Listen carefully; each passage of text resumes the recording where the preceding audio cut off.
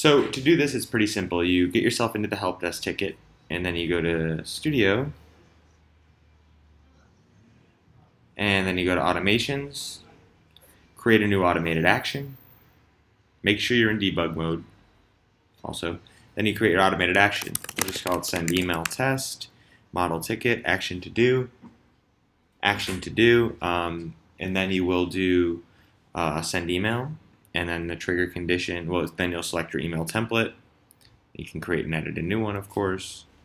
Ticket closed. We'll just call this test. Well, it applies to the help desk ticket model.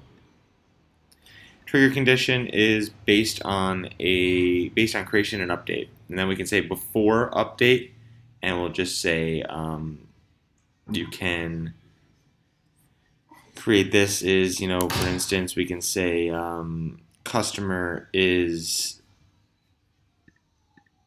set. So for all tickets where the customer is set, we will apply on, and then that's where it'll take all of those into consideration. So it'll essentially pool everything here, and then of these, which customer equals set, apply the rule of sending the email that equals email template, apply on, and then you'll say here you'll change to stage equals or is set in stage equals, and then you'll select your stage name, and we'll just say something like closed.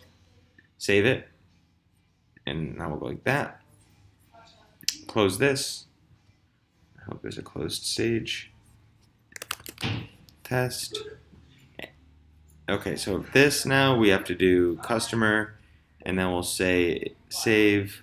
It's actually solved, so we have to go, and I'm just going to go, you can also go to automated actions here and say edit domain is solved, just like that. So you can see we have one new record where the customer is set. It's already populated.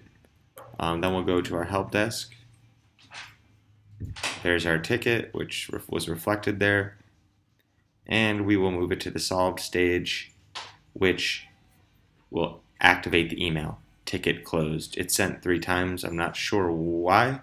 I think this is just a kind of a screwy database, but you can see it automatically sent that email.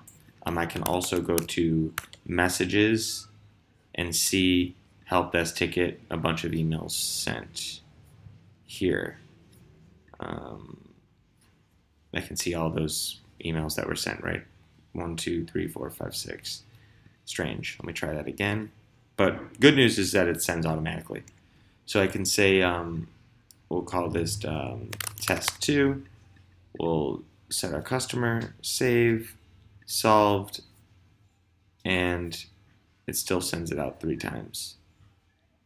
I definitely did something wrong there, so I'll have to look into what I set up different. If you encounter the same issue, then that means that we have a bug in the system. That means we have to do some further investigation to get that fixed. But it should work for you if you follow the sequence of operations that I just discussed in this video. Let me know if you have any questions. Thanks.